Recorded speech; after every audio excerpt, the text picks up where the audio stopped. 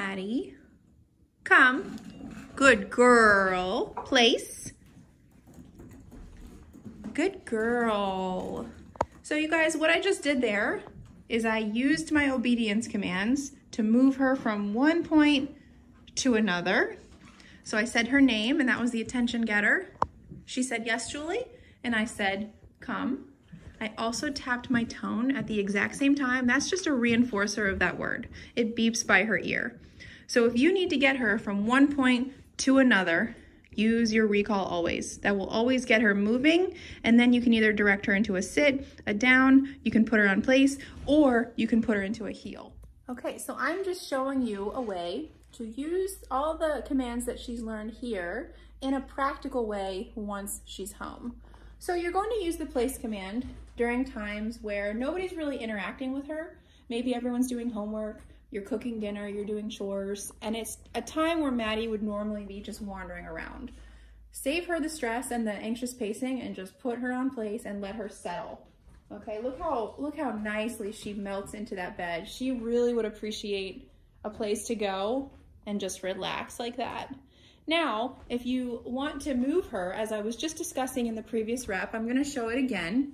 I'm gonna flip the camera around. If you need to move her for whatever reason, you're always gonna use that recall. So watch again. Come.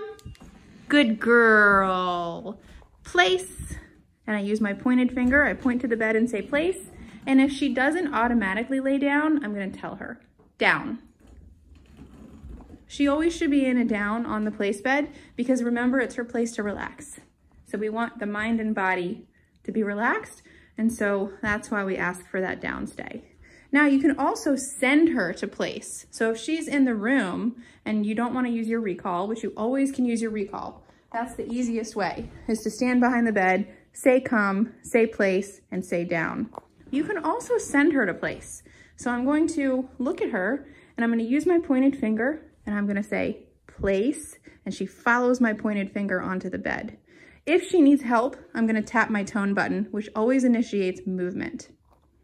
Place. Good girl. And she's trained to go on the cot and lay down. Yay! Oh, good girl. You're so proud. Good girl. And notice how I'm able to move all around the room. Open the door. Do all kinds of things. But she respects the boundary of staying on the bed. I can even leave the room.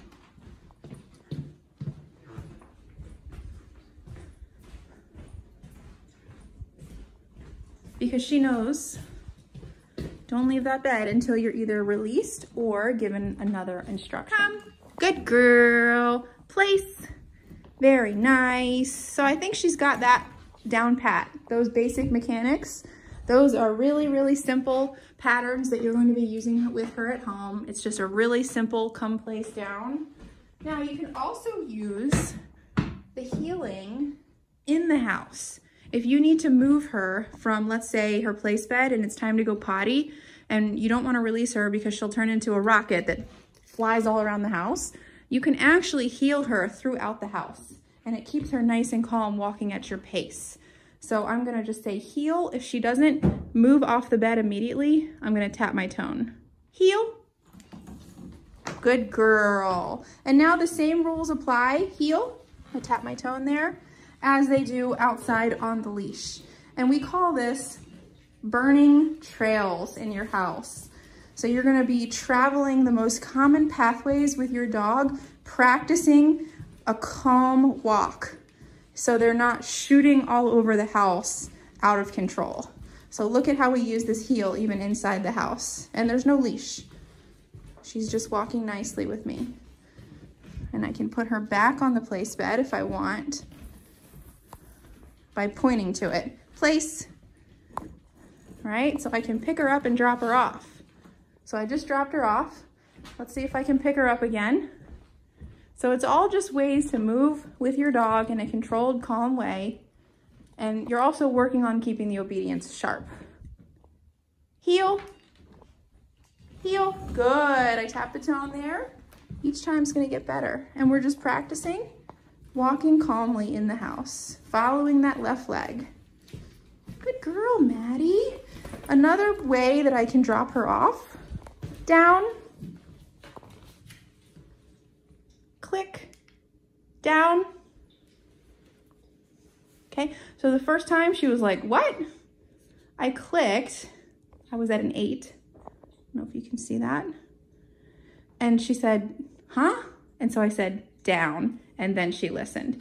So now she's in a down stay, we're in the kitchen. Another practical use of obedience is to put her in a down stay. Now you could also have a place bed here, but a down stay is just a stationary command just the same. And it's a good opportunity for her to practice a stationary command. And maybe I want to come over here and do the dishes without a dog nosing in there.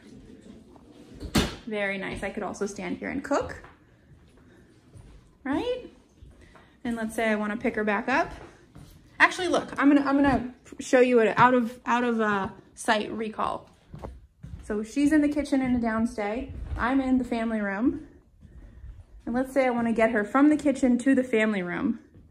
I'm going to use a silent recall, meaning I'm not going to say anything. I'm just going to tap my tone.